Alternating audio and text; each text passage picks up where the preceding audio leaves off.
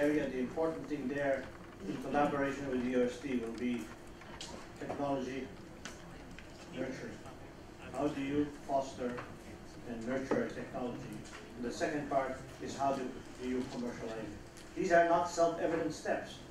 These require constant contact with industry to see what they need. So finally, let me just say, as a tribute to the leadership of the three secretaries, from my personal experience, clothes do not make a man or a woman, and a law does not lead to the success of a policy. What leads to the success of a policy, in my perspective and experience, are your interpersonal relations, your working relationship.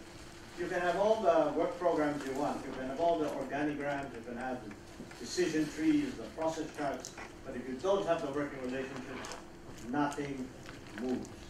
So thank you, sir.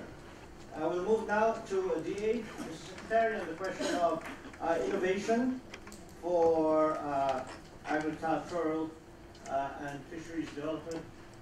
Sir? Thank you, Ambassador. As a background, let me mention that as early as 2010, when I was still with PICC as the Director General, I introduced this development framework called Inclusive Market-Oriented Development. And since then, up until today, I continue to advocate and institutionalize this framework at the Department of Agriculture.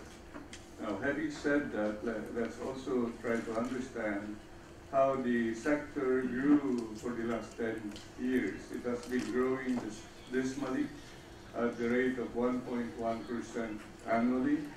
And with the population growth rate of 1.7, yes, there's so much, gap in terms of having to have the food that is needed by every Filipino. Now, with all these problems and all the challenges that are now before us, as if the big problems descended upon my assumption to office as the Secretary of Agriculture August 5 of this last year.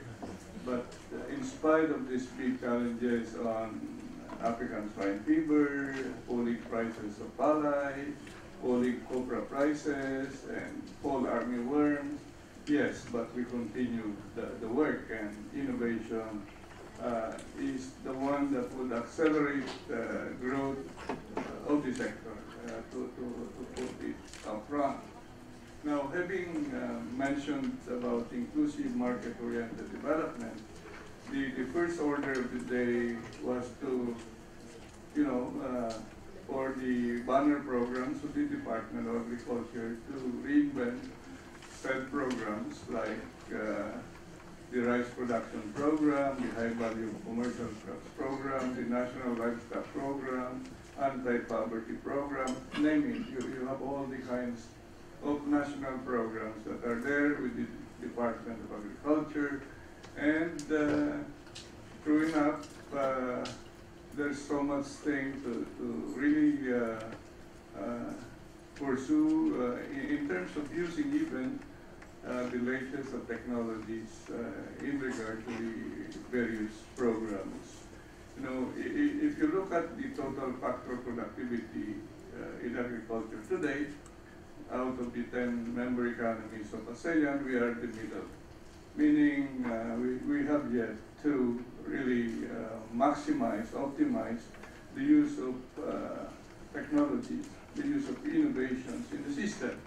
And that's why we have to challenge ourselves, the Department of Agriculture and other institutions involved in technology generation. And so the area of technology upscaling and commercialization is still, one thing very challenging to all of us. We have yet to penetrate the countryside. We have yet to really see to it that the farmers, the aging farmers, averaging 57, 60 years old, would have the uptake of all of these new technologies and methodologies.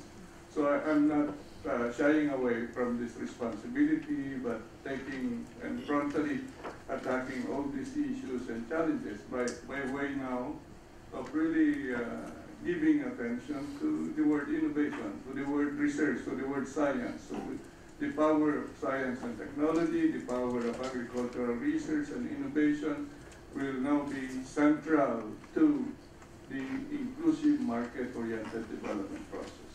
Now, having said that, what are the newer programs that we now have institutionalized so that, innovating for the younger generation would be key to reviving the sector? We want to grow at the rate of 2% annually, beyond the population growth rate of 1.7.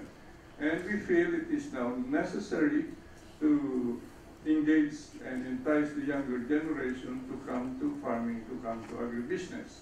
So the broader frame with which we are now articulating our mandate is, to look at an inclusive agribusiness system anchored on a value chain approach.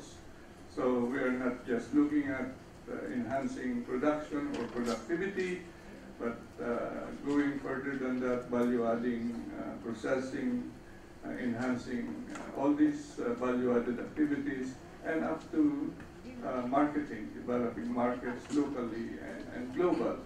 Now, centering on the younger generation, there are about 5 programs, newly institutionalized, newly funded, out of new funding from the government. Number 1, we have now a management internship program.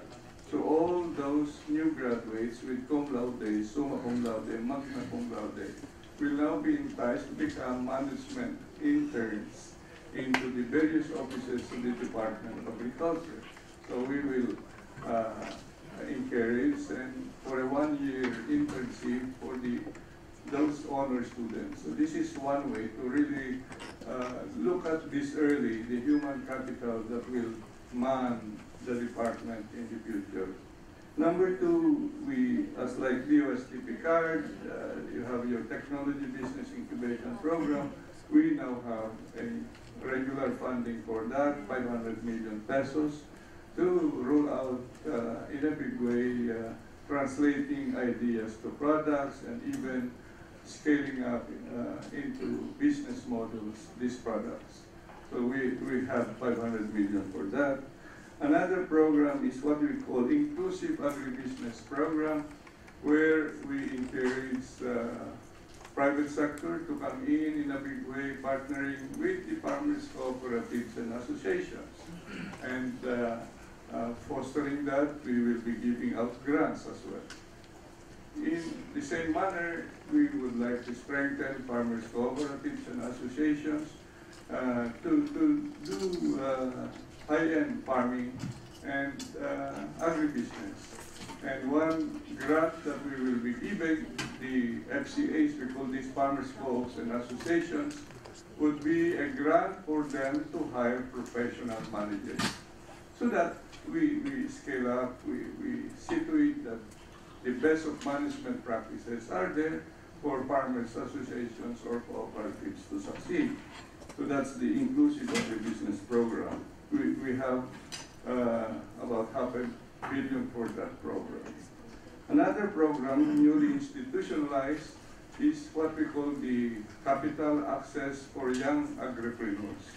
And this is the startup in terms of doing farming, even without experience. But if you have the passion, if you have the energy, you have a business proposal, this is open to millennials 18 to 30 years old.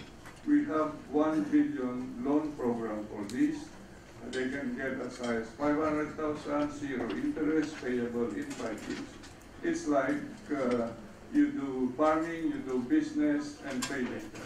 Okay. So $1 billion is allocated for the Kaya program. The other program, which is still a loan program, is called Agri-Negosyo Program. For those beyond now those who are in farming today, those who are in agribusiness today, but would like to upscale their operations, they can get as high as 15 million pesos and 0 interest payable in 5 years. So what more innovation would you like to call that if this is not innovation, okay? Then the last part I would like to mention here is we have reorganized all young farmers program under the Agricultural Training Institute. We call them Young Farmers Academy. Okay, so 4-H Club, all these ongoing activities being pursued by the Agricultural Training Institute. And for one, we have reinvented the training programs of the Agricultural Training Institute to now bring in the entrepreneurial or entrepreneurship paradigm, so that even if they talk about production technology, there you are, the business sense is always there. So all this, just to mention that the new thinking for Philippine agriculture, which we brought in that time when we started, will level up Philippine agriculture, and let me highlight 8 of these paradigms. Modernization, industrialization, export development, build for agriculture, farm consolidation, increasing budget and investments from private sector, legislative support for those things that we need to institutionalize to support this new agri-industrial strategy.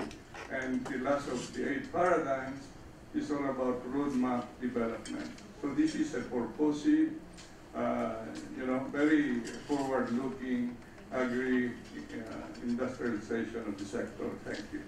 Thank you very much, Mr. Secretary, for such a comprehensive overview